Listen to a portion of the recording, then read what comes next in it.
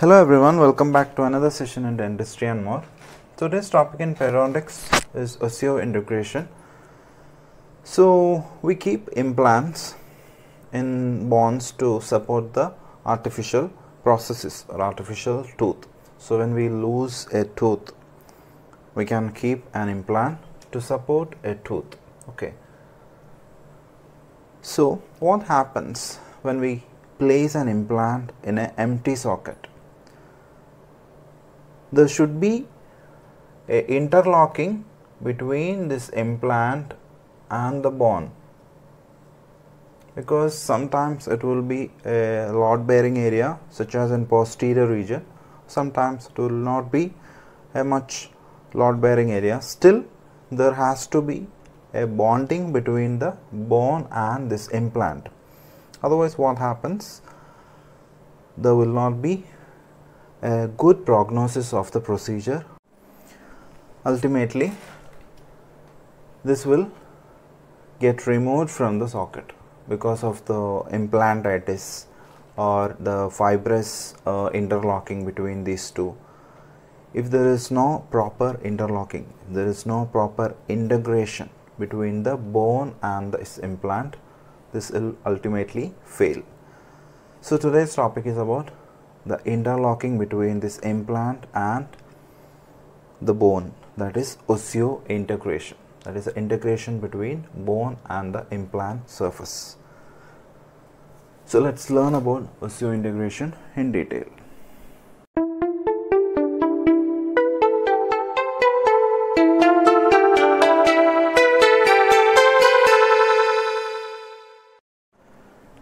So osseointegration is defined as a direct contact between a vital bone and the implant surface without interposition of a fibrous connective tissue.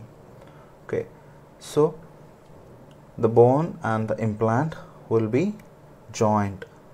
If we face a problem of fibrous connective tissue, which is known as fibro-osseous integration.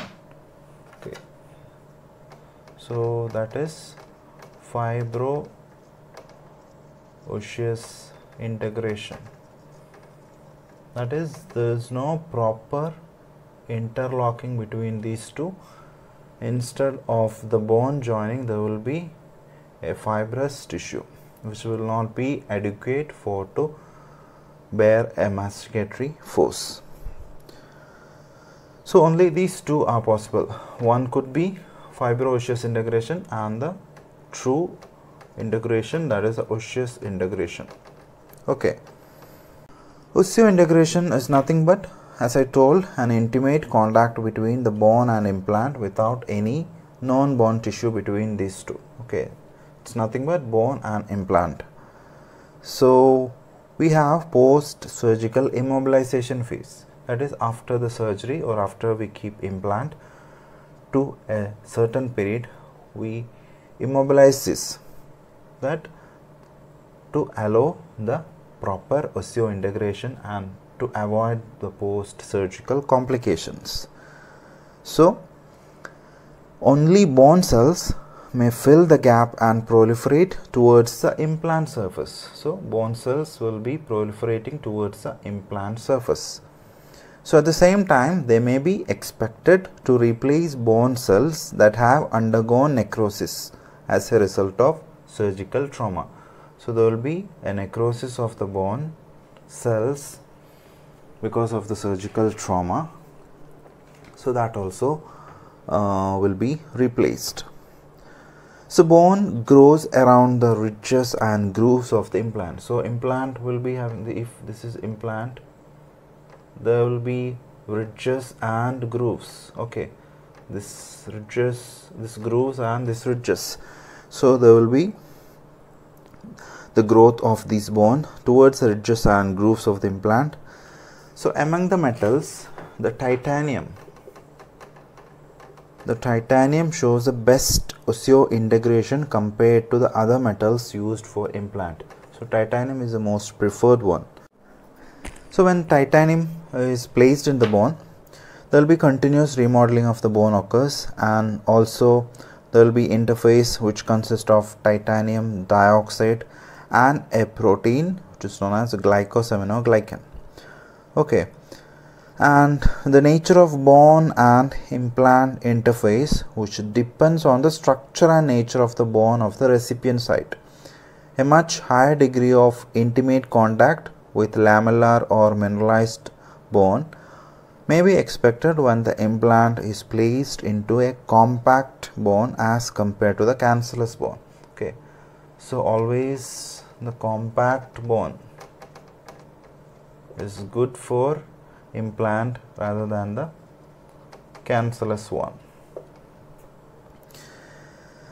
So this is the osseointegration concept, that is a direct contact without any interface, that is without any fibrous tissue between these two. But what about fibro-osseous integration? It is nothing but a contact established between the bone and implant with the interposition of a healthy dense collagenous tissue. Okay, there will be collagenous tissue. Collagenous tissue is present in fibro-osseous integration. So in this soft tissue such as fibers and cells are seen between the implant and bone surface, and such fibrous tissue has been called as pseudo periodontal ligament. Actually this is not good for implant, which will not be very good attachment apparatus as we have seen in osseointegration.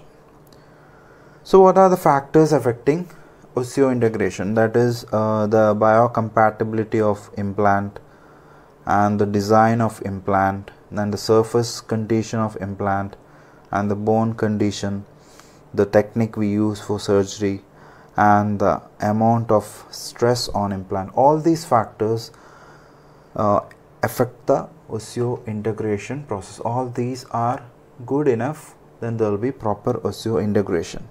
Okay, so that's all about the osseointegration and fibro-osseointegration.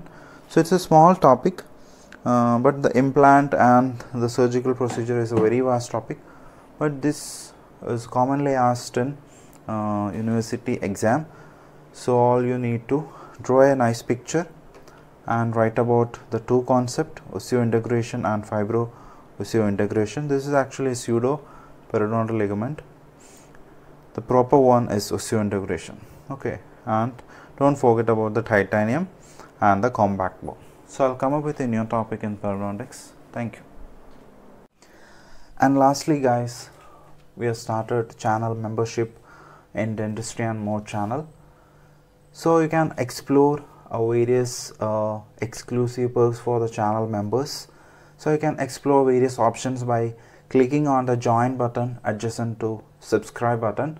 So we have options of personal WhatsApp help, so you can ask any doubts, you will get answered through WhatsApp text messages or voice messages.